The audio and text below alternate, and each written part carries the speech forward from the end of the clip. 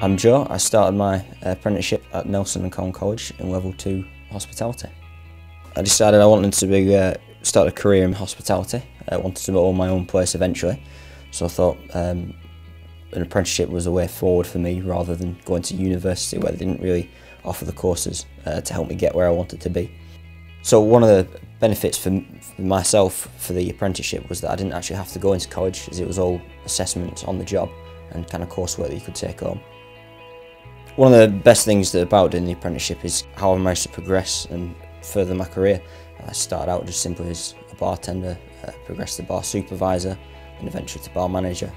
Certainly learned a lot through my apprenticeship, especially since taking on my most recent job role. It means I'm constantly responsible for any sort of staffing issues, making sure that the inn just runs so smoothly, be it right from the cellar and stock to the food side, the restaurant side, the weddings, and it just covers such a broad range. It's helped boost my confidence no end, really. I hope that my story as an apprentice will help inspire others, because I know I certainly wasn't the happiest at college studying my A-levels. I'm certainly a lot more happier in myself and with my future, really, knowing that through the skills I've learned through the apprenticeship, I'll never struggle for a job in hospitality.